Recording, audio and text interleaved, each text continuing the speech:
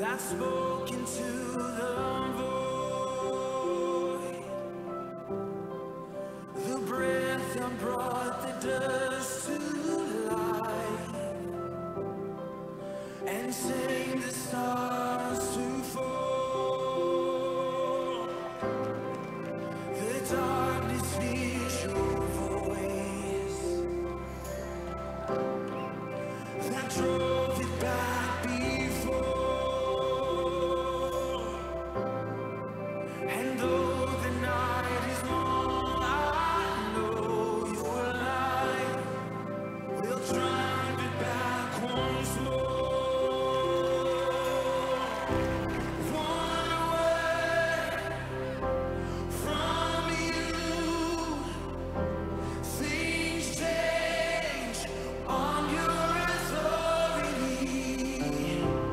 Your word is true. Things change on your authority.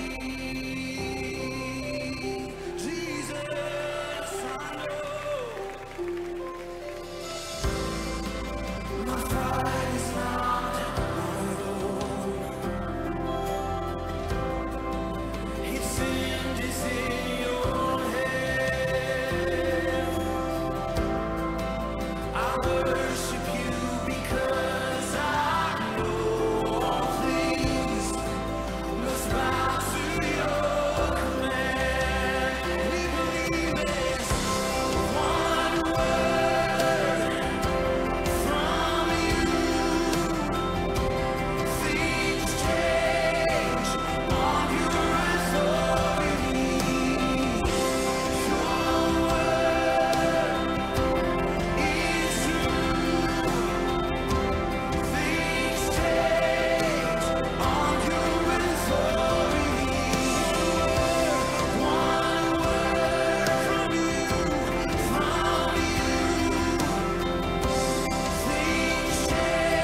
change on your authority. Your word is true. Things change on your authority. Will heaven not prevail? Can strongholds not be moved? Will spirits not be silenced and cower at his roar? For if my God is for me, then what have I to fear? And I will not deny the glory that is his. Will heaven not prevail? And strongholds not be moved? Will spirits not be silenced and cower at his roar? For if my God is for me, then what have I to fear? And I will not deny the glory that is his. Heaven will prevail, and strongholds will be moved. Shout it out. Spirits will be silenced and cower at his roar. I know my God is for me, so what have I to fear? For nothing will deny the glory that is Well.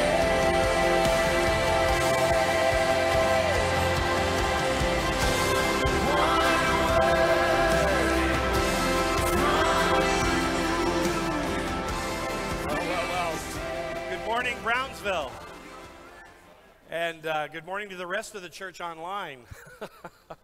Everybody's home because of the storm, and they say the really bad weather's coming after 1 o'clock. So I'm praying the Holy Spirit moves, and we just have to camp out here for the next week or two. But we'll see how that goes. But we're glad you're here. And we're going to just, if you can, encourage you to come down front just a little bit more. And glad that you're here. We're going to get started anyway. And the Lord is here. I was just telling a couple ladies that in 23 years of pastoring in Toronto, we canceled Sunday morning once because of snowstorm. And that was 4.5 feet. And I kind of equivocate bad weather in Pensacola with rainstorms as opposed to snowstorms.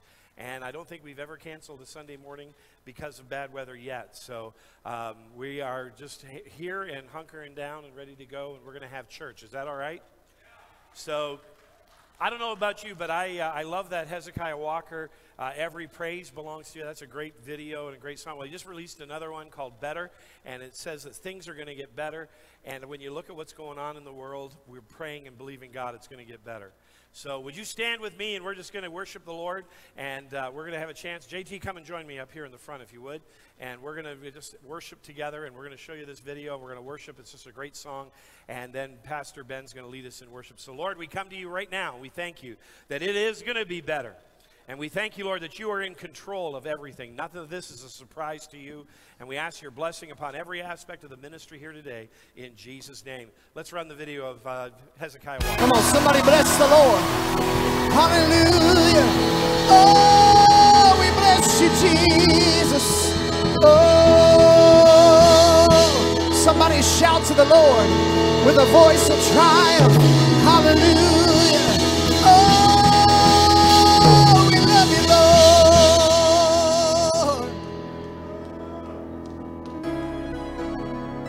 Lord. Come on, put your hands together this morning.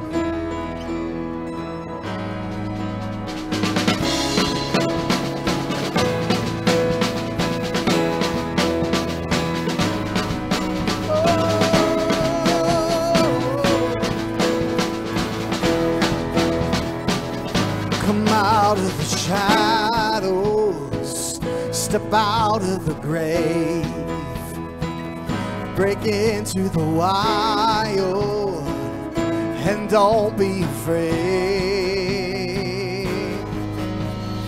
Run into wide open spaces, grace is waiting for you. Dance like the weight has been lifted. Grace is waiting. Where the Spirit of the Lord is, there is freedom. There is freedom. Where the Spirit of the Lord is, there is freedom. There is freedom. Come out of the door, just as you are, into the fullness of His love. For the Spirit is here. Let there be freedom. Let there be freedom. Come on, somebody bless the Lord. Yeah.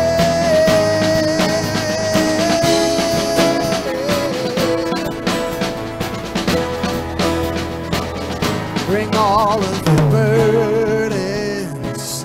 Bring all of your scars. Come back to communion. Come back to the start, yes.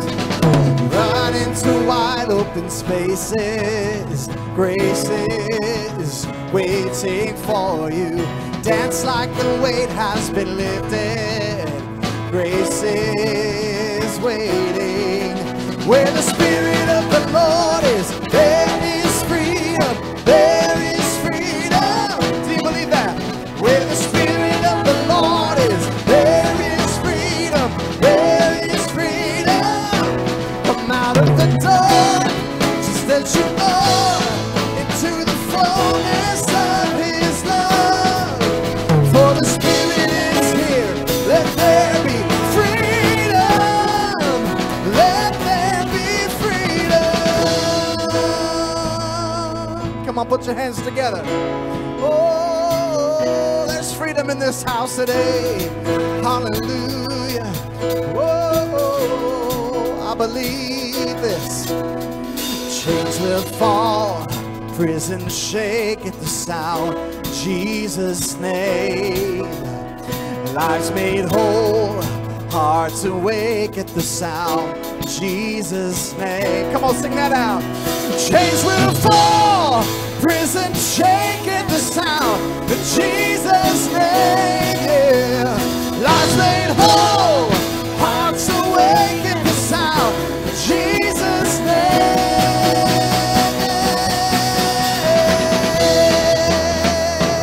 Come on. Hey.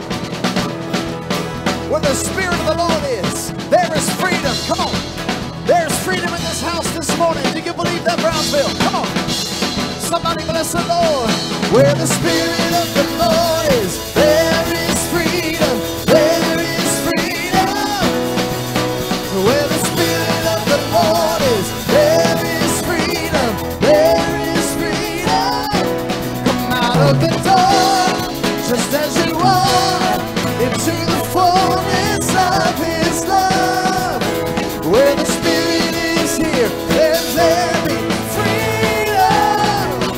Let there be freedom. Yeah. Whoa.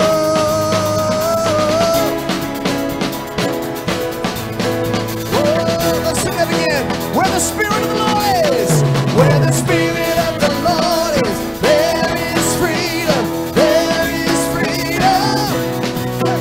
Where the Spirit of the Lord is, there is freedom. There is freedom.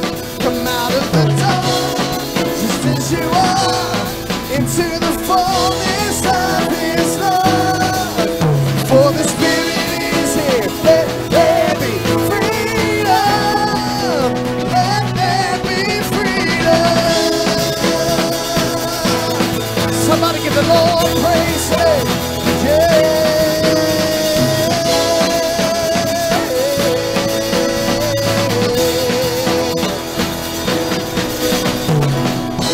Come on, praise the Lord. Hallelujah.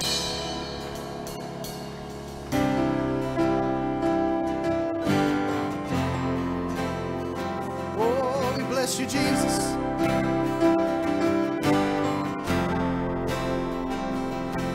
When sorrow tries to roll over my bones, when sorrow comes to steal the joy I own,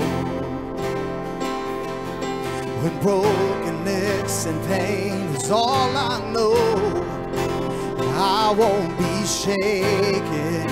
No, I won't be shaken. Sing, fear doesn't stand. Fear doesn't stand a chance when I stand in your love. Fear doesn't stand a chance when I stand in your love. Fear doesn't stand a chance when I stand in your love.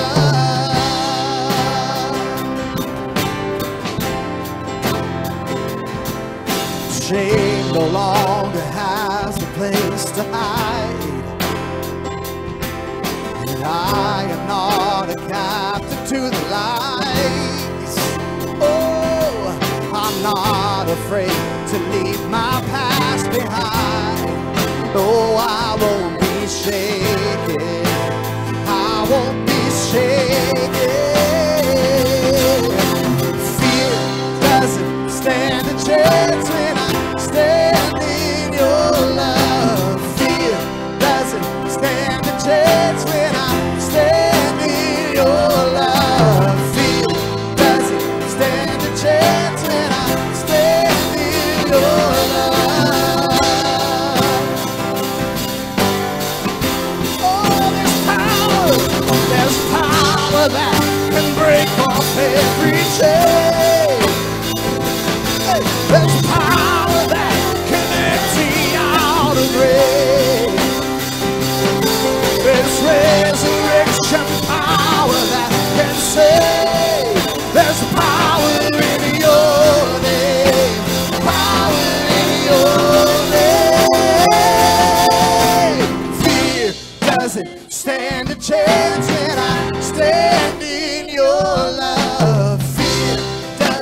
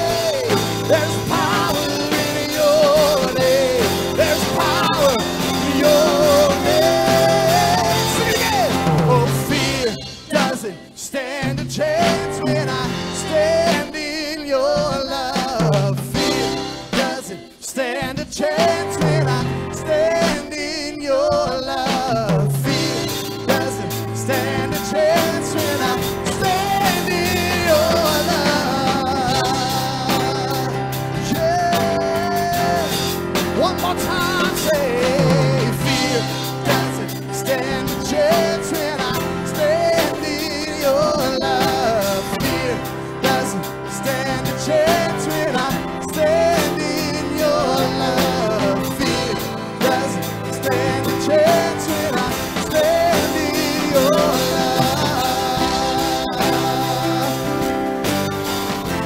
Oh, we're standing in your love. Standing on the run. Yeah, I'm standing in your love. Oh, there's power that can break off every chain. Come on, somebody. There's power that can empty out a grave. Resurrection. There's resurrection power that can save. There's power in your name. Power in your... Sing it again. Power. Hey. There's power that can break off every chain. There's power that can empty out a grave. There's resurrection power that can save. There's power in your name. Power in your name. Fear doesn't stand a chance when I stand in your love. Fear doesn't stand a chance when I stand in your love. Fear doesn't stand a chance when I stand in your love. Yeah. We love you, Lord. We're standing on the rock. Yes, I'm standing in your love. Somebody bless the Lord. Somebody bless the Lord. Come on, somebody praise him today.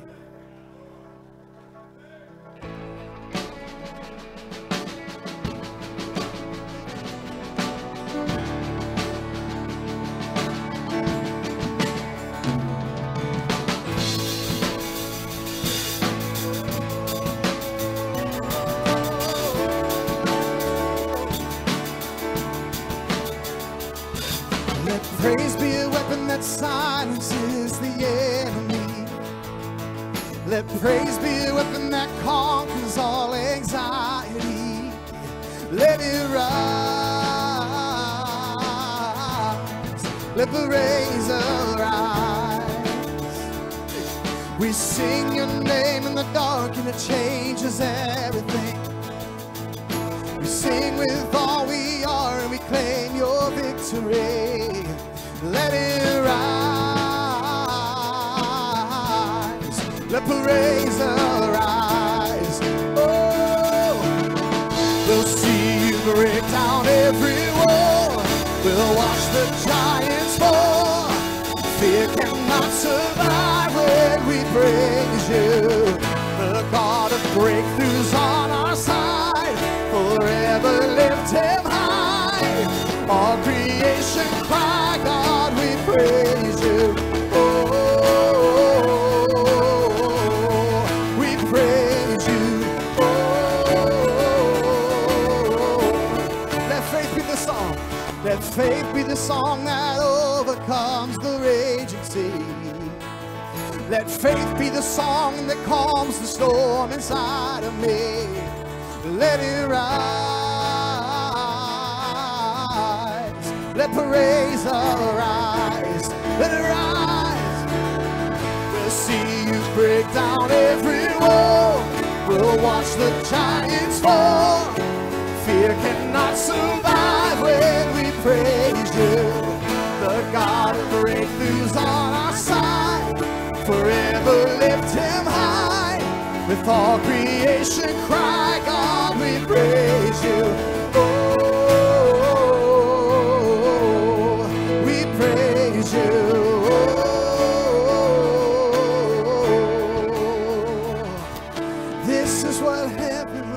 looks like. This is what freedom feels like. This is what heaven sounds like. We praise you, we praise you. This is what living looks like. This is what freedom feels like. This is what heaven sounds like. We praise you, we praise you. This is what living looks like. This is what freedom feels like. This is what heaven sounds like. We praise you, we praise you. Oh, this is what living looks like. This is what freedom feels like. This is what heaven sounds like. We praise you, we praise you. We'll see you break down every wall. We'll watch the giants fall. Fear cannot survive when we praise you. The God of breakthroughs on our side. Forever lift him high. For creation cry, God will sing. We'll see you break down every wall. We'll watch the giants fall. Fear cannot survive when we praise you. The God of breakthroughs on our side. Forever lift him high. Before creation cry, God, we praise you. We praise you. Sing that again.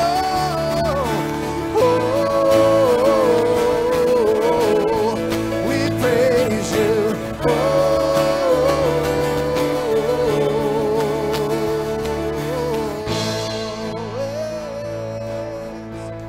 We praise your name, Jesus. Oh, hold back my breath. I gotta let it out. I can't hold back my praise. I gotta let it out. I can't hold back my praise. I gotta let it out. I can't hold back my praise. Come on. I gotta let it out. I can't hold back my praise. I gotta let it out. I can't hold back my praise. I gotta let it out. I can't hold back my praise. I gotta let it out. I can't hold back my praise. See, this is what living looks like. This is what freedom feels like.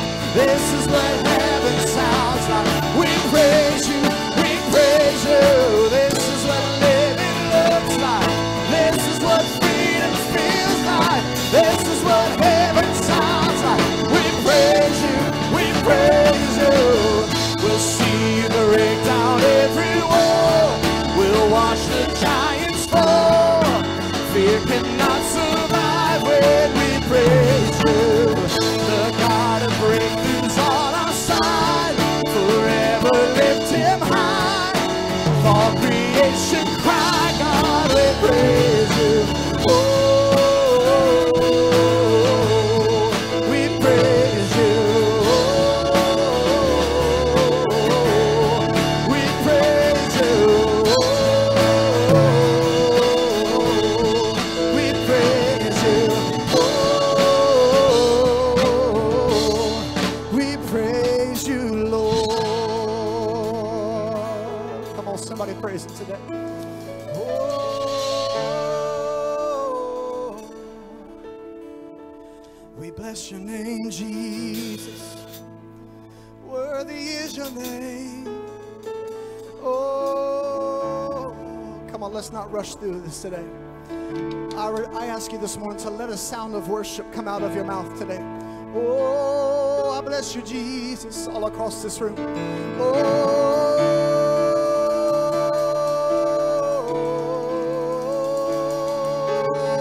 we give you glory. We give you worship. We give you our praise.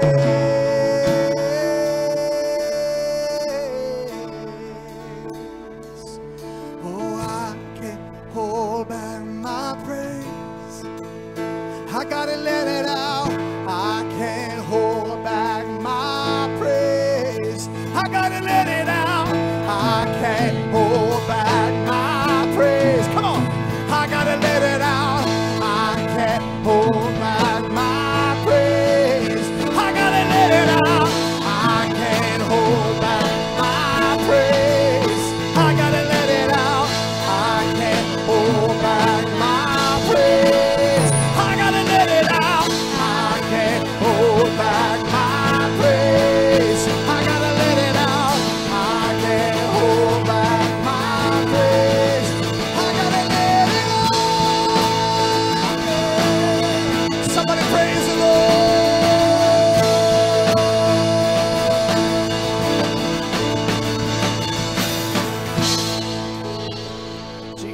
love you this morning.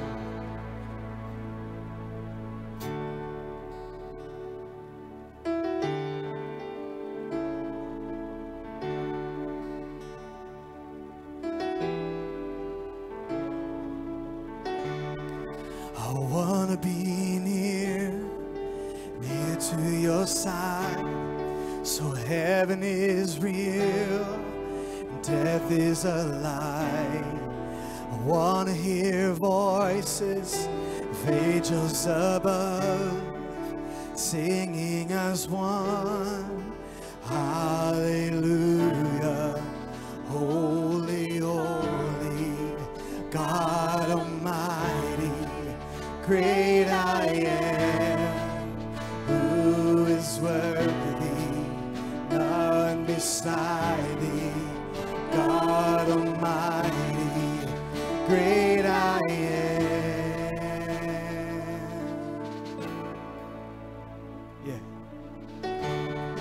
I wanna be near to your heart, loving the world, hating the dark. I wanna see tribals living again, singing as one, hallelujah.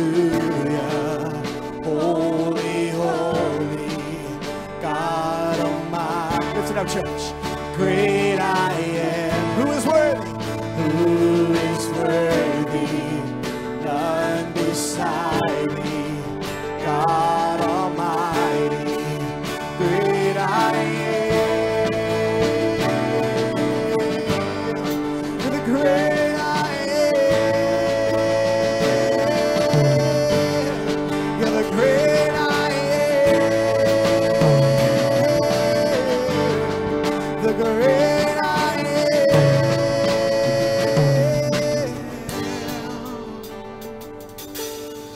The mountains shake before you, the demons run and flee, just at the mention of your name, King of majesty. There is no power in hell or any who can stand before the power and the presence of the great I am. The mountains shake before you, the demons run and flee, just at the mention of your name, King of majesty. There is no power in hell or any who can stand before the power and the presence of the great I am. The great I am. Great I am. The great I am. Great I am. You're the great I am.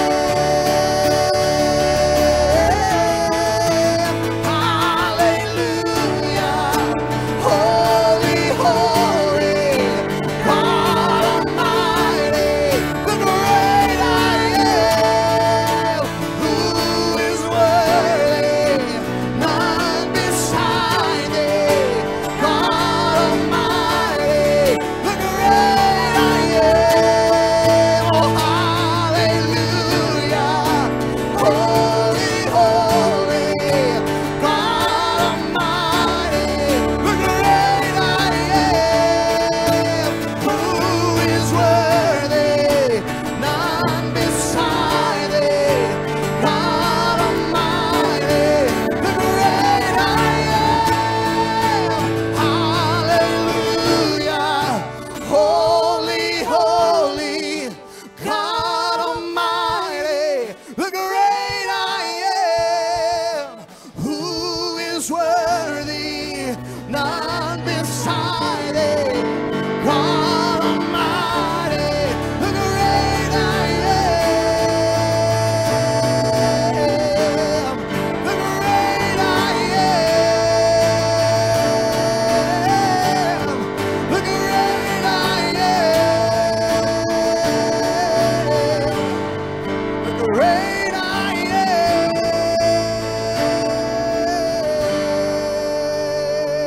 am. We bless the Lord. The mountains shake before you. The demons ride and flee. Just at the mention of your name, King of Majesty, there is no power in hell or any who can stand before the power and the presence of the great I am. The mountains shake before you. The demons, they run and flee. Just at the mention of your name, King of Majesty, there is no power in hell or any who can stand before the power and the presence of the great I am. Great I am. Great I am. The great I am. The great I am. Great I am.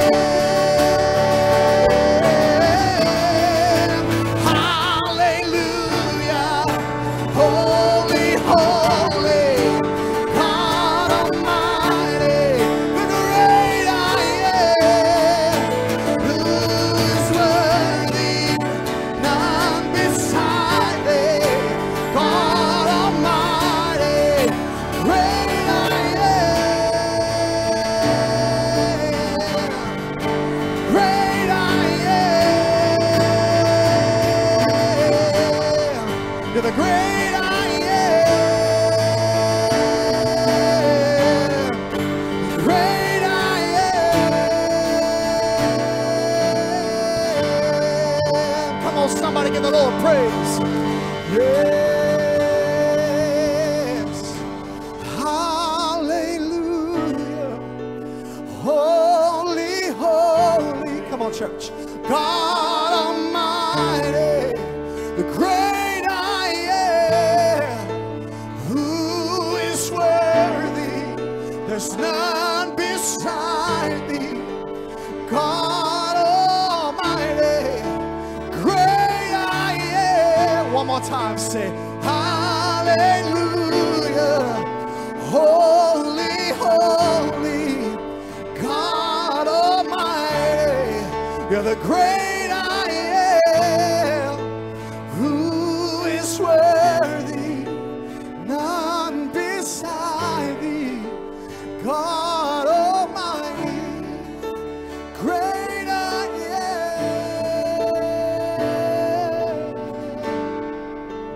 great I am, you're the great I am.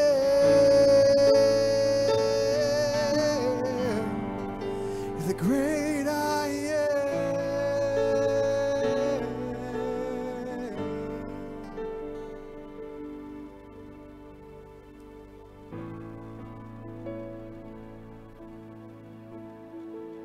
Just enter in right now.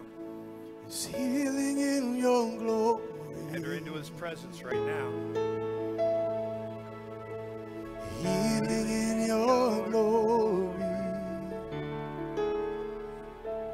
There's healing in your glory. Healing in your glory. So, Lord, send your glory.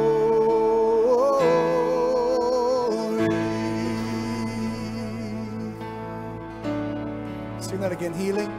There's healing in your glory. Yes, there is. There's healing in your glory.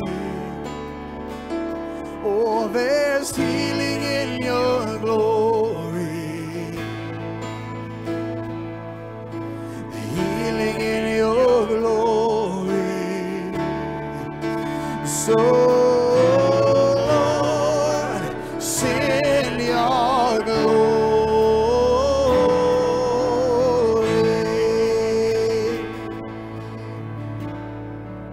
Now in these days, these troubled days, whether it's coronavirus, are issues of concern, of racism right now, dealing with the division that's happening in this nation. When the glory of God comes, there's not just only healing, there's power. And the prayer that I pray all the time is, Lord, rule in my life and overrule. In other words, just take control. And I think that's what we need to believe God for right now. That doesn't abdicate us of our responsibility, but it gets us in the right track. And I want us to sing that there's power in your glory. Let's sing that. There is power in your glory. Power. Power in your glory. There is power in your glory.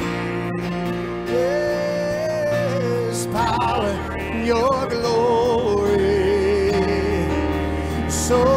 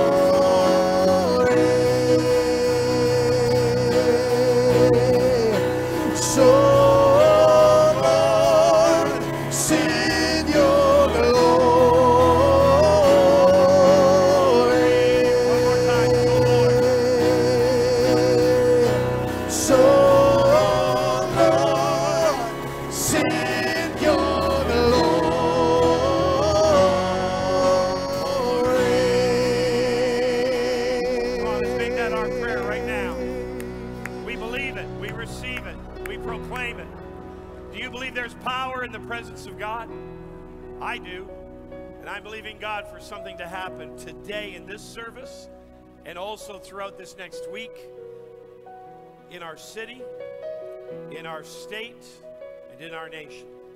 And we're believing God for transformation and change, and I'm trusting in Him for that.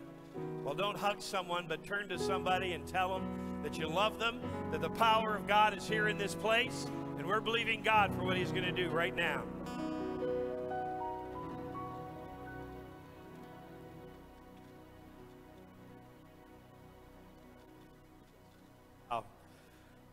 Well, God bless you. Good to have you here. And you may be seated and just, I know a lot of people were scared off because of the storm, but you're here, I'm here, and I'm glad you're here, and I'm glad those that are online watching as well, and excited to have you being part of that. We changed from the masking tape to the X's on the pews, so it looks a little less obtrusive. I think this is our 4th Sunday back, so we don't have to be quite as restrictive, and you can find your way, and I feel a lot more comfortable with that and appreciate everyone's cooperation. And Heather, good news. We're going to let you dance on the sides, and others as well that need to or want to, because for the past few weeks we said, you know, we're just going to kind of hold off on that, but we have these areas over here for those that have banners or flags or worship dance, and that's how you express your worship. You're welcome to do that, and encourage you. If you're visiting with us, please get a Connect card from the pew rack in front of you. Fill that out. Put it in the offering. If you're visiting online, just let us know where you're visiting from and watching from and being part of service this morning. Offering is at the offering boxes on your way out. We appreciate your faithfulness and your stewardship and giving. Encourage you to do that. We actually received a check this week from someone that has become part of our church family online from out of state, and they sent us a check for $1,000, and that was just awesome, and appreciate that. So God's doing things. We have a pastor in Italy that watches us every Sunday morning, and some in Greece and Sweden and other states. Of course, Canada, we've got a number watching from there as well. We're going to go to prayer here in just a moment, and we certainly want to be in prayer for Carlos, our youth pastor, he got tested positive. I said the good news is he hasn't been here for 2 weeks. The bad news is he's with his family in Oklahoma and may have infected all of them. So pray for Carlos's family in Tulsa. But praying for him. And then Taylor McGoffey, he's had surgery and pituitary gland, very serious surgery, but he's home and doing well. And Ellen's taking care of him. And so remember Taylor in prayer.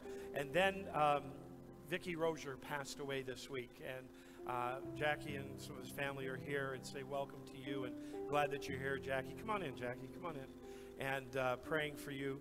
And just the service is going to be this Saturday at 11 o'clock. Visitation is at 10, and encourage you to come. Jackie and Vicki have been part of this church. They were married in the chapel across the street, commissioned as missionaries, and she's had a rough go the past couple years. And she went into hospital Tuesday night, I believe it was, or Monday, and Jackie was expected to take her home, and I stopped by to see him outside of the hospital on Wednesday, and he said, the doctors just told me she's not going to make it through the weekend, and she didn't, and that was horrible. And just too young, 58 years young, and praying for the family, and Jackie praying for you and others as well. And we're going to go together to the Lord in prayer and lift you up in prayer. I think that's Albert, are you back there? And praying for, let's just surround Jackie if you would. He's right back there. If you would, Terry, would you go near them, and Randy? And let's pray for Jackie and the family and lift them up in prayer. And the other sons, you guys head over there as well. And we'll pray for Carlos and for Taylor. So just join me in prayer if you would. So Father, we pray in the name of Jesus for each and every one of these requests. You know the heartache and the heartbreak. And we pray in the name of Jesus for your divine intervention. Pray that you comfort Jackie and the family, the loss of Vicki, a wife, a mom, a grandma. And we pray you just lift them up as a family, and as we come and honor this family this Saturday and all that, God, you've done through them. And we pray that you just comfort them with your presence and peace. Continue to heal Taylor and his surgery, recovery from this surgery, and Carlos, that this virus will be gone. And I know he's watching online, and we pray for Carlos in the name of Jesus, and that you touch him and deliver him. And we pray protection around his family in Oklahoma and anyone else he was in contact with, that there will be no contagious virus transmission there at all. And we thank you, Father, for your healing touch, whether it's spirit, soul, or body, whether it is physical or emotional. We thank you for your healing. We ask it in Jesus' name.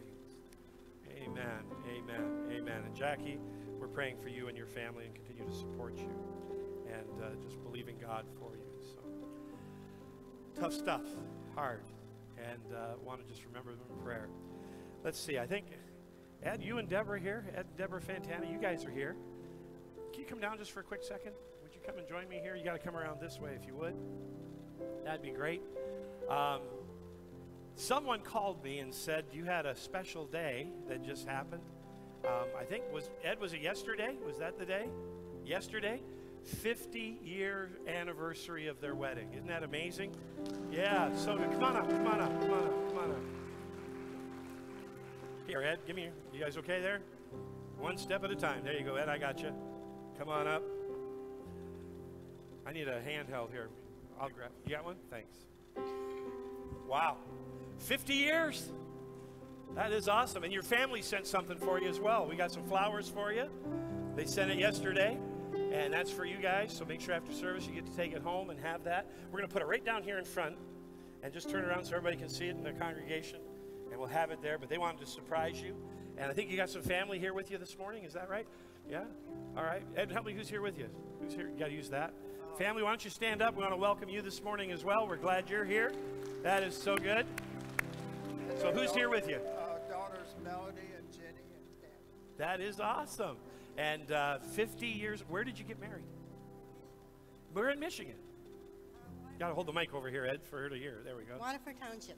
Waterford Township. What's that near? Because I was in Michigan for a while. Near Pontiac. Pontiac. Okay. Well, I was in Ferndale and Hazel Park area, so I know exactly where you are. So that is awesome, and that's exciting. And so you had a bit of a celebration yesterday, and that was good. We went to our daughter's house and had a celebration. And you got some flowers here already too. That's nice. So, Well, we're just going to pray God bless you for another 50 years. How's that sound? Oh, All right.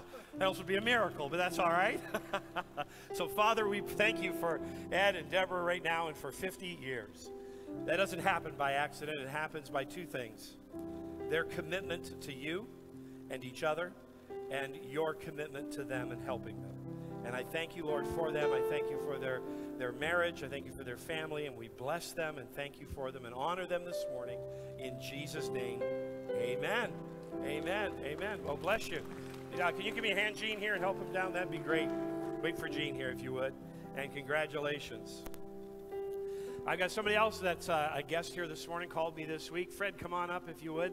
And Fred Higgins is an Assembly of God U.S. missionary.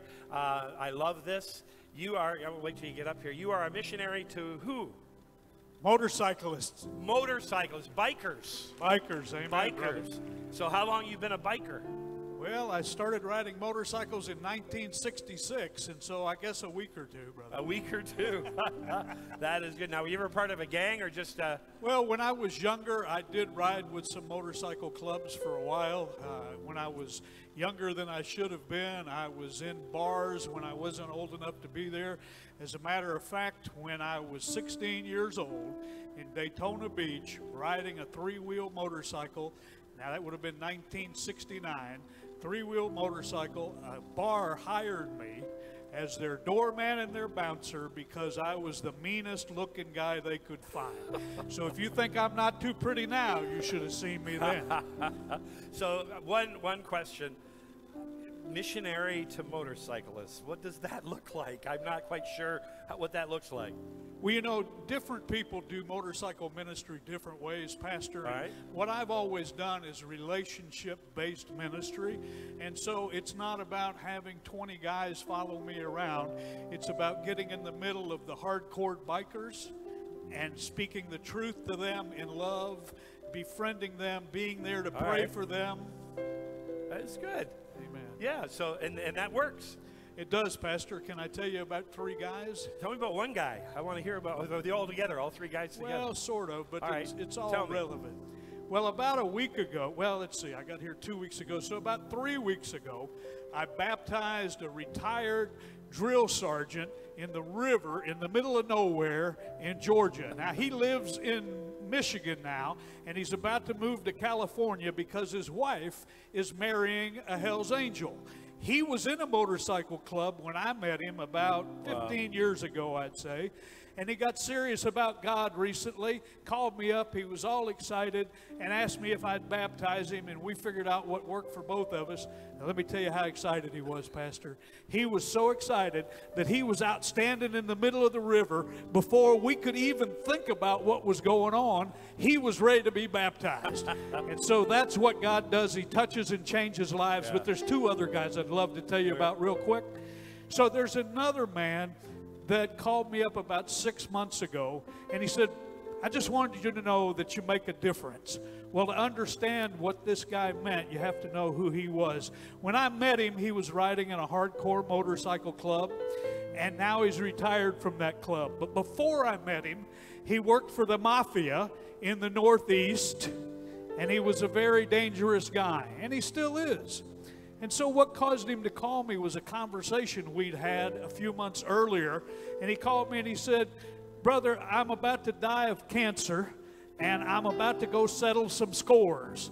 And so we had a long conversation about him settling scores. And I never knew what he did until he called me up just a few months ago. Actually, I was in Lakeland when he called me up with a wonderful pastor down there. And he called me and he said, I just wanted you to know you make a difference. And I said, what do you mean? And he said, I decided that since God forgave me, I was going to forgive all of them. Wow. Amen. Wow. So a lot of people kept their life because God changed his life. Yeah. And there's one more I want to tell you about. And God is working on this guy so hard and so fast. He's in the second motorcycle club he's ever been in. And he used to be in a 1% motorcycle club in the Northeast. And now he's in a different motorcycle club in Florida. And he began to talk to me about what was going on in his life.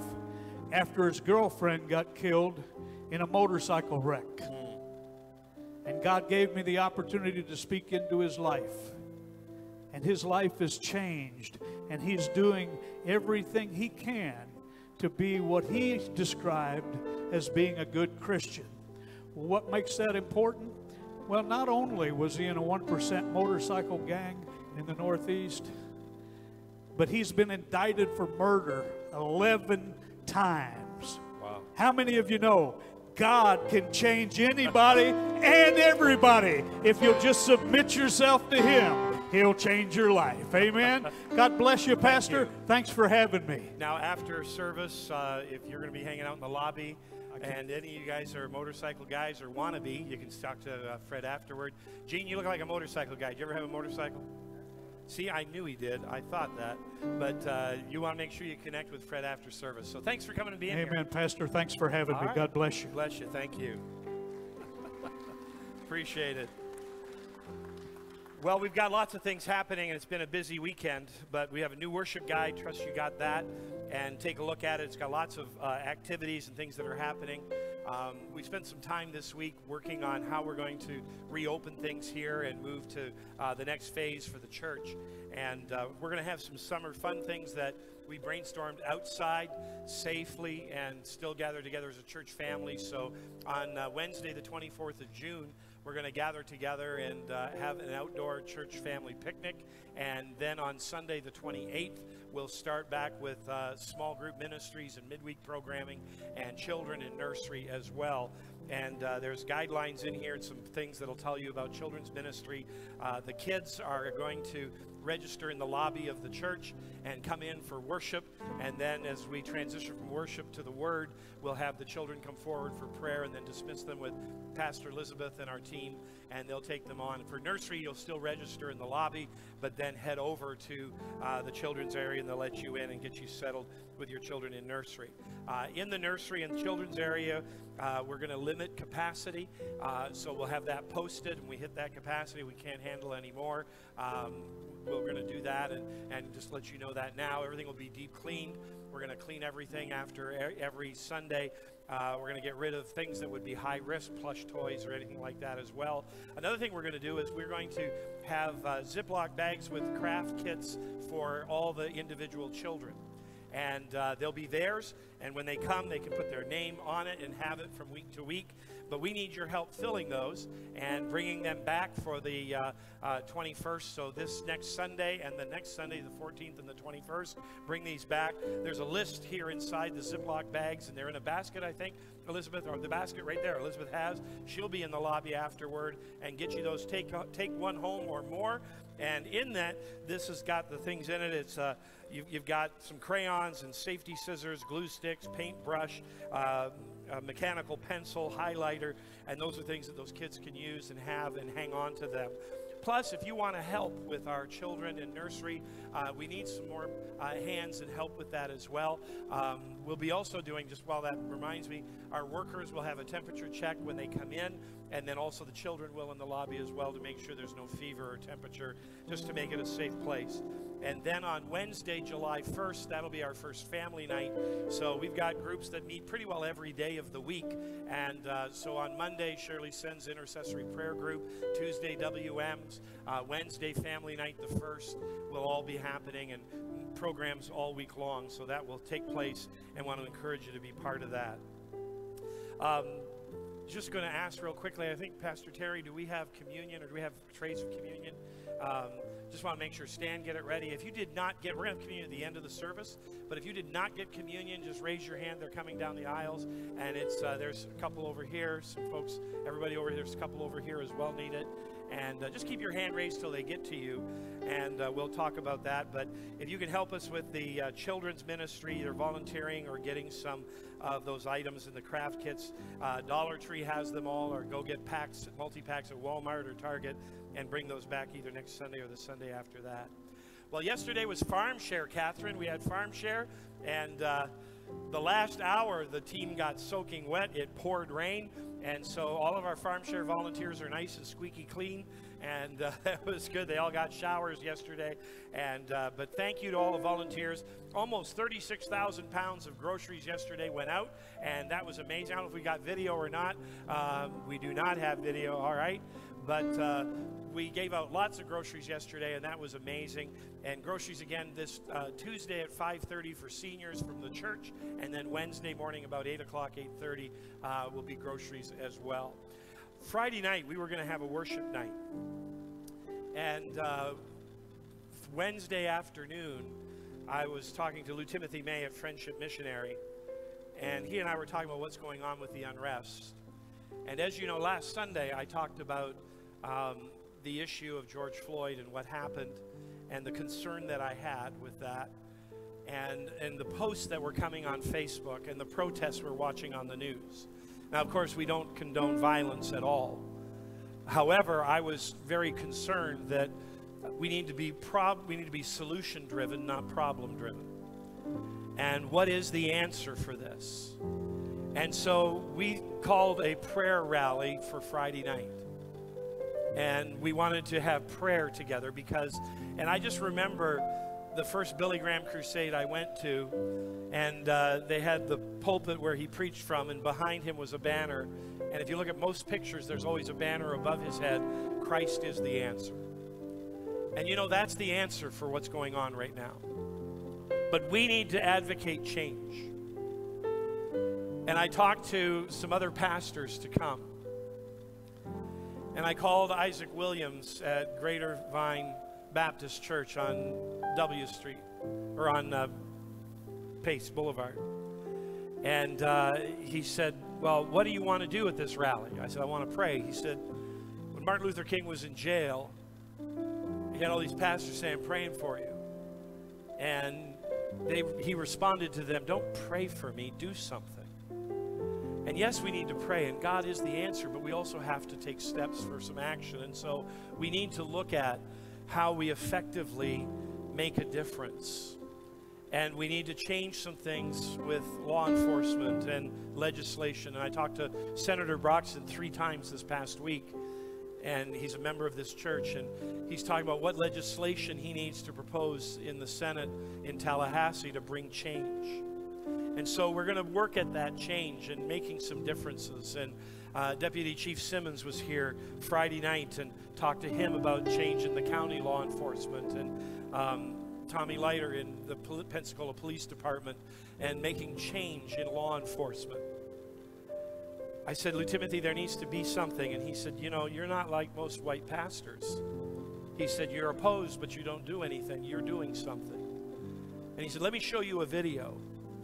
And so he showed me a video of a couple years ago, and it's from his Ring security system at his house. And he said, now this is me driving down the street coming into my home. I pull in my garage, my wife and I. And he said, now see that car parked down the street? Watch. And the lights come on the car, and the car pulls down, and it's a law enforcement vehicle. Stops in front of his driveway. The officer gets out with his flashlight, starts walking around the front of his house, looking in the windows, shining his flashlight. Rings the doorbell, steps back into the sidewalk, puts his hand on his revolver, and Lou Timothy goes to the door. And he says, can I help you? He says, do you have ID? He said, can I help you? Do you have ID? He said, what do you want? This is my house. I need you to prove this is your house. He said, this is my house. My kids are in bed. My wife is here. Get off my property. And you just go, you know what? We need to see some differences happen here. And it's got to be approached differently, and we need to start taking, I mean, as a white guy, I'd be appalled and object to that. Well, then why don't I be appalled and object to that for my brother who happens to be black? We need to do some things. We need to make some changes. I remember, JT, at United Seminary, where you were in the doctoral program as the director of the program, and came just as I was finishing. And Sam Proctor, Martin Luther King's mentor, was there and lectured and did some chapels. And we came back to our peer group, and Howard Snyder, the prof for our peer group, he said, well, let's go around the circle and respond to what Sam Proctor said about racism in America. And I said, I'm from Toronto. I've got 81 countries in my church, 31 different nationalities and 18 different languages. I got 6 services in 4 languages. This is not an issue. He said, oh, yes, it is. I said, why is it an issue for me when I'm in a multicultural, multiracial, multilingual church in a very multi-cosmopolitan city? He said, because you're a white man. He said, you have a responsibility. Well, fast forward now, and for the last 14 years, I've been a white pastor in a black community. I have a responsibility, and I've got to do something. So we had a rally Friday, and then Tyler Burns, pastor at New Dimensions, he wanted to have pastors meet with the mayor at Graffiti Bridge yesterday afternoon. And as soon as I heard the news of what was going on at Graffiti Bridge, I said, it's not safe. I can't go. Ted Traylor texted me. He said, I'm not able to go either. So we need to start having some solutions and some changes, and we need to start taking some steps. And so I want to share a word with you this morning of what's going to help us with this. So last Sunday, we talked about the need to have spiritual blindness corrected. And we've got to remove just as Paul on the road to Damascus had the scales removed from his eyes when he encountered the presence of God, we need to have scales removed from our eyes, and we need to get some spiritual glasses and see things clearly. In Ephesians, it talks about the eyes of our heart being enlightened. And that needs to happen. It says, I pray that the eyes of your heart be enlightened. Opened up. Let the light shine into our heart and let us see as God wants us to see. Well, I want to give part 2 to this word as to what we need to do. And the next step is unity. And so when Lou Timothy and I met Wednesday afternoon and talked, well, we talked on the phone Wednesday. We met Thursday. And when we talked on the phone Wednesday, and he said, well, what can you do? You need to have a voice. When I talked to Isaac Williams at Greater Vine, he said, what are you going to do? And I said, we're going to pray, and we're going to call to action. And we want to have a unity prayer rally. And those 3 words are really critical for what we did Friday night. And there's an article in the News Journal, and there's a video clip on Channel 3 of what happened and what took place, and lots of pictures and things that happened. And I really believe it was a driving a stake, a memorial saying things are going to need to change, and we need to start walking them out. And it's important for us to do that. And so it's going to happen through prayer. It's going to happen through unity, and it's going to happen by rallying around a specific cause. And you know, we can just pray, God bless us, but no, what are we specifically asking God to do? And that's to divinely intervene. And so unity is important. And when we talk about this, it's when we come together and have one purpose, one church, one vision, one heart, one spirit, things change. When we can unify ourselves, whereas that doesn't usually happen in churches. I love the story of the man that was shipwrecked on a deserted island and finally was rescued several years later. And as they're picking him up, they look up on the hill above the beach, and there's 3 buildings. And the people rescuing him said, what's that first building? Oh, that's where the hut I built where I live. What's the second one? Oh, that's the church I go to. What's the third one? That's the church I used to go to. You live alone, and yet we still can't get along. We need to bring unity in the church so we can have one voice and make a stand and say, you know what, it's time to make a difference. And it happens when we're unified, because too often in churches it's double-minded, double-standard, double-sided, and bringing about double trouble. We need to be careful about this. Understand me on this. It's not uniformity. It's not everybody's the same. You can have unity with diversity. You can have diversity, and that diversity is what makes us unique. And so I believe this is so true. Unity without uniformity, but recognizing uniqueness. And I talk about this in marriage conferences all the time, of a husband and wife together, that it truly is opposites attract, and Deborah's about as different from me as night and day. Next week, Ed, my wife and I are celebrating our 43rd wedding anniversary. How's that? So we're getting close. We're going to catch up to you. But 43 years, and we're about as different as night and day. The things that I love about Deborah are the things that absolutely frustrate and make me mad. And the things that Deborah loves about me is absolutely what frustrates and makes her mad. We are opposite, but she makes me better because she's so different than me. She sees things that I don't see. I remember we first started ministering, and she said, you need to call this person. I go, why? Just call him. I said, but I got to know why. No, you don't. Just call him. I don't want to call him unless I know why. Just call him. Do what and I'm a guy. I'm not just going to do what you tell me to do. Will you please? Finally, I realized I'm not going to get peace unless I call. So I call, and you know what the person on the other end of the phone says? I knew you were going to call me. I needed to talk to you. I hang up the phone. I go, how'd you do that? I still don't understand how she does it, but I've learned after 43 years of marriage. She says, can you just reach out and talk to so-and-so? Yep, sure will. Because she's got this antenna that's tuned in to the voice of God that I don't get. I prayed for it, but I don't have it. She does. The phrase we use all the time in ministry at the altar is, I go wide because I want everybody to get prayed for. She goes deep and zeroes in on one. Gene, you've seen it. I mean, she just zeroes in and zones out. I mean, when she's in the Spirit, don't even talk to her. She's just gone. Totally different. I'm making sure everybody gets prayer. I'm the pastor. That's what I got. It's the differences. And that diversity is what makes us as a church unique. This church is about as unique as they come. We've got some guests here from out of state, and I told them both, I said, we're just crazy because we got all kinds of stuff going on, and it's great. Now, we've calmed it down a little bit because of all the things going on, but there's creativity, there's differences, and one of the things I've learned is we worship and express ourselves in different ways. Heather through worship dance, and Hope Moore and Ellen through painting, and other people do it in different ways. Wayne Benson is a mentor of mine. He's about 10, 15 years older than me and pastored a large church in Grand Rapids, Michigan. Deborah's folks had retired in Big Rapids, and we would go see them and visit it after Christmas, and usually 4th of July when the kids would get out of school. And we would go to First Assembly in Grand Rapids and go to church, and Wayne was the pastor. And when I'd have a problem or something was going on, I'd call Wayne and ask for advice. They were running 3 services and about 5,000 people in those 3 services. And the church I was in, Toronto, was running about 2,500, 3,000. And so he would help me with that. And I remember when we were changing worship pastors, and our worship pastor was moving on and going to another place, and I was hiring another new worship pastor, and was asking, well, let me give you my philosophy of worship. And it helped me understand what worship is personal. Worship is private. Worship has to touch your heart. And just as people like different styles of music, when I watched Ravi Zacharias' funeral, who would have known Lecrae, the rapper, was one of Ravi Zacharias' best friends? And he closed the memorial service with a rap. When he first got up, he said, Ravi was helping me with my theology, and I was helping him with his rap.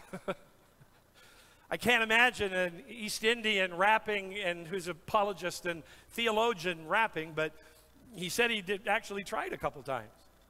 Probably didn't do well, but that's Ravi.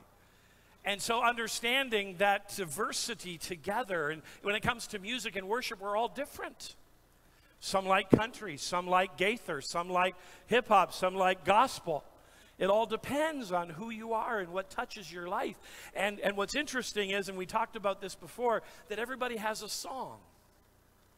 Everybody has a song that ministers to you and it touches your heart. And Wayne Benson said, you know, as a pastor, you've got to make sure that it's not just one flavor.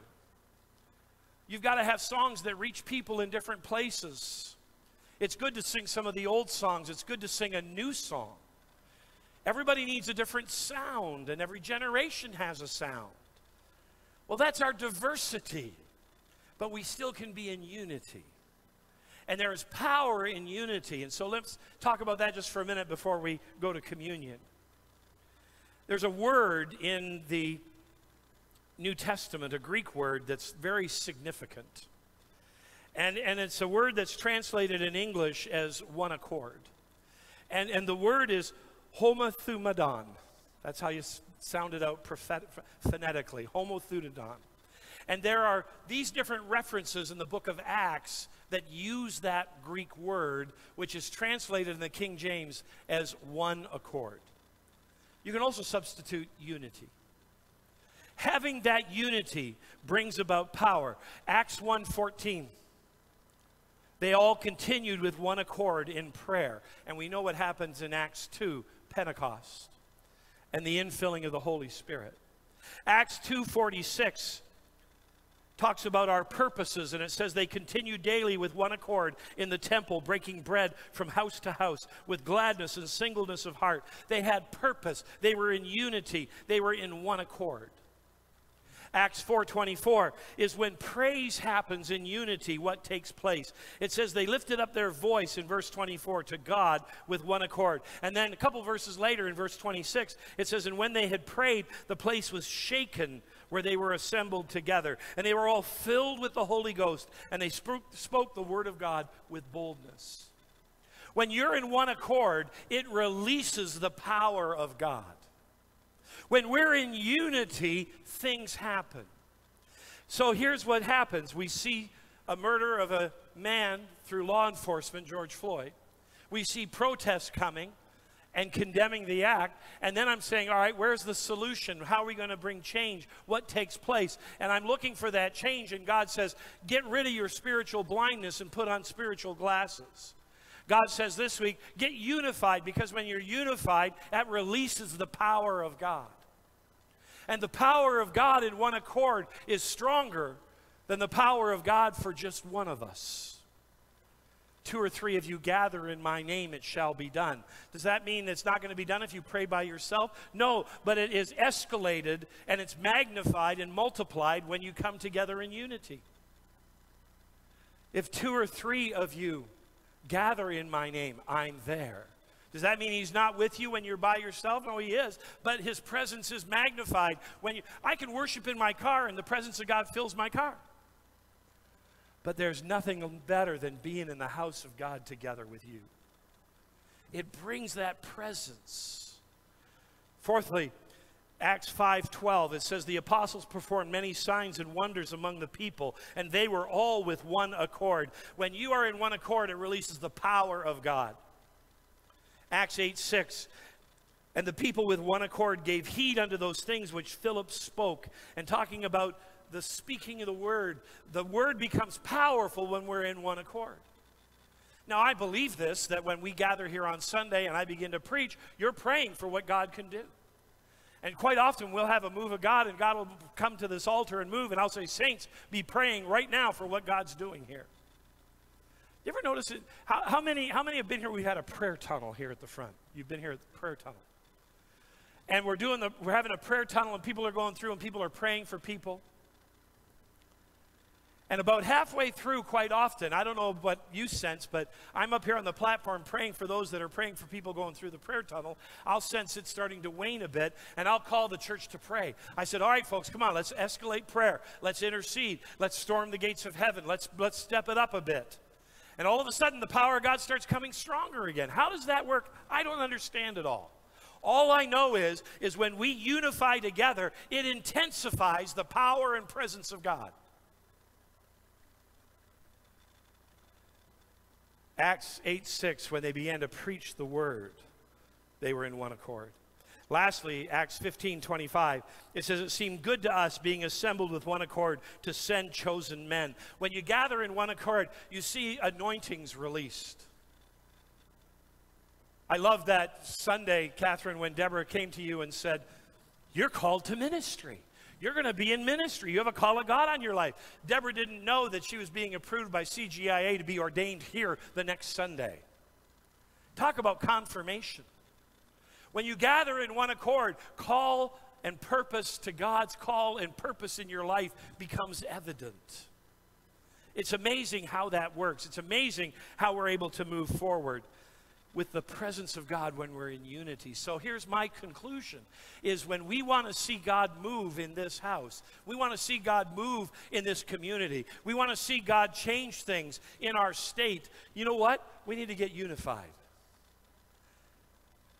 You see, the protesters don't have it all wrong. They realize that there is strength in numbers. They realize they're going to be heard when they gather together. You see, godly principles work whether you believe in God or not, because they're principles here on earth. I just want to tell you, they come faster, better, and stronger and more godly when you do it under the umbrella of God's hand and God's power. It's the same principle of giving and finances that Business owners know that if they don't give to good causes a portion of their profits, their business just doesn't do as well. So they give, and they may be the most pagan CEO around, but they know that something happens to their bottom line when they're benevolent. So God's principle of unity works. In Ephesians 4, verse 3 to 6, listen to this. It says this: make every effort to keep the unity of the Spirit. And then verse 4, there is one body, one Spirit, one hope, one Lord, one faith, one baptism, one God and Father of all, who is over all and through all and in all. That's our God. That's our faith. That's our unity together. God himself declared that not only unity is possible, but unity is powerful. We want to see change happen. It's going to happen by unifying together as a church in believing God.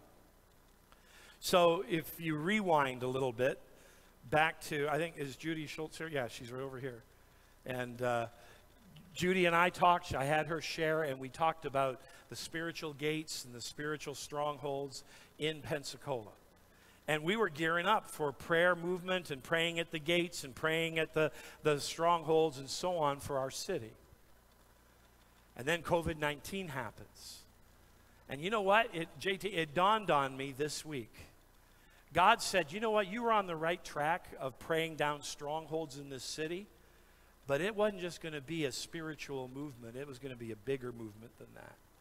And it's almost like he put a pause on all of that and said, let me show you the real picture of what you're going to deal with. And some of the things that are being exposed right now and we need to deal with as a church, as a community, and as a city and a state and a nation, it's going to reflect and have an impact on where we're headed as a nation for the next 10, 20, 30 years. There's never been a more critical moment for this nation that I've ever seen than right now. We are divided as it was in the 60s, as it was in 1860, as it was in 1760. It's time for us to do something. It's time for us to start moving forward. And my prayer and my belief, let me rewind it now all the way back. My prayer is not just protest. My prayer is not just law enforcement legislation. My prayer is not just law enforcement education. My prayer is a third great awakening. I want to see more. It's time. And I've said it again and again and again, and you've all heard it. First Great Awakening, pre-Declaration of Independence, Revolutionary War. And I believe out of the First Great Awakening, this nation was birthed. Second Great Awakening, pre-Civil War. I believe the Second Great Awakening brought about the Emancipation Proclamation and the defeat of slavery as a law in the land. And when I look at what's happening right now in the division in this country, it's the same division that occurred in the 1700s and the 1800s, and we're there now. And unless we have a third great awakening, I don't want to go there. Because if we don't, I don't know what's going to happen. I don't know what's going to take place. I don't think it's coincidental that this is an election year for the President of the United States. And this is critical. It's crucial. And we need to start praying now. We need to start taking action now. But it's only going to be effective if we unify. Get rid of the spiritual blinders. Let God help us see what we need to see clearly. We need to have honest dialogues about what issues are, but move forward together in spiritual unity. Does that make sense? You hear where I'm going? I mean, I'm concerned about this, and I'm not just preaching willy-nilly out of the Bible. I'm saying this is critical for us. And what happened Friday night was critical for us. What's been happening the last 14 years. So, in the same way, and here's the picture God gave me yesterday morning, Catherine, with FarmShare. And Brenda Lee, I think you're here as well. Here's the same way. Here's what I saw yesterday with FarmShare. And I've used this verse for what we do at FarmShare. Jesus said, When I was hungry, you fed me. When I was thirsty, you gave me something to drink, and so on, right? And then he said, you fed me. You did this. And then the disciples said, well, when did we see you? He said, when you've done this to the least of them, you've done it unto me. So I said, we've been doing that. We've been giving a cup of cold water in the name of Jesus. So we see brothers and sisters, African American, being mistreated, dealt improperly, unjustly. I don't care what George Floyd record was. Nobody deserves someone's knee on their neck for 8 minutes. That's just not acceptable. So when we do something for the least, and here's what God told me yesterday. He said, when we reach down to deal with something of an injustice such as that, what happens is we're doing it to him. It's as if an officer had the knee on Christ's neck. We would do something. When you do it for the least, you've done it to him. Now, when we put it in that perspective, I get convicted. Someone says, don't compare George Floyd to Jesus. I'm not. But he's a soul that Jesus died for. He's a soul. There was a pastor who stumbled morally, and I reached out to him. We met, and I helped him and walked into his life and helped him. District superintendent called me and said, what are you doing? I heard you're meeting with so-and-so. I said, yes, I am. He said, well, you know, this is what happened. This is what's going on. I said, yeah.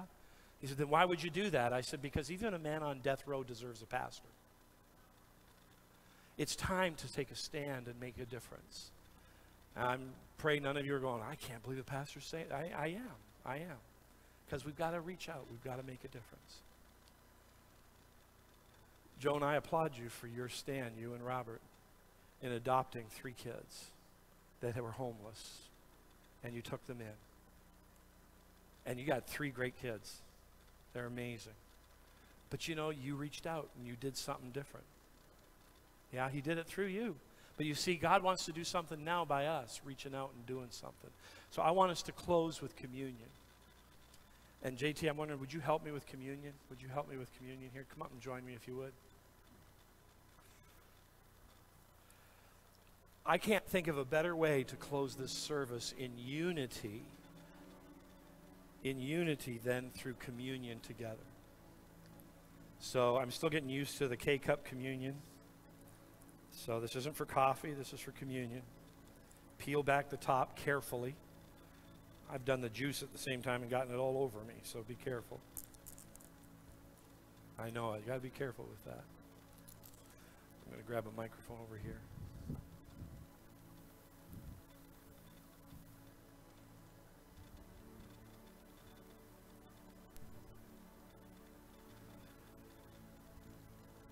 JT, you have anything to add to what I said this morning? Yeah, JT's preaching next Sunday, by the way. So it's going to be good. You're going to save your ammo for then. All right. Lead us in prayer for communion. We'll take the bread and juice together. First, let's look to God. On the night that he was betrayed, they supped, and he did something strange. He got down in front of them and he took his garments and he washed their feet. Mm-hmm. They didn't understand what was happening, but he said, I'm doing this so you can learn to be servants. I'll wash your feet, you wash someone else's feet. Then he took bread and wine and he blessed it. Let us bless the bread. God, we praise you for this bread, which was representative of your body broken for us on Calvary's cross. You said we are to eat this bread in remembrance of you. And as we take this bread into our body, we become a part of you. And you live through us. So let us commune with the bread.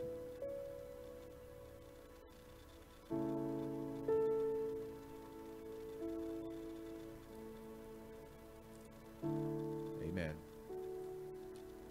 And in like manner, he took the cup and he blessed it. God bless this cup, that it becomes symbolic of your blood, which was shed on Calvary's cross. And you know, when he shedded that blood, he shedded blood for everyone born. Black, white, red, green, yellow, blue. God shed his blood. His blood is red. Praise God. Yeah. And red blood flows in all of us. That's right. This blood was shed for you for the remission of sins, the remission of systemic racism, the remission of all things that hold other people down. We drink this in the name of Jesus. Let us commune.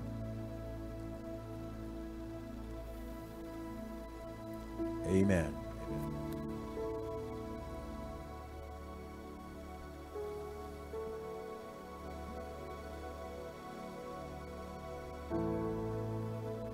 Oh, the blood of Jesus.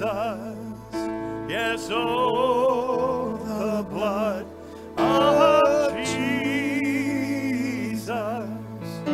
Yes, oh, the blood of Jesus. It washes white as snow. Let's all stand and sing it one more time. Yes, oh, the blood of Jesus. Oh, the blood of Jesus. Yes, Oh, the blood of Jesus. It washes white as snow.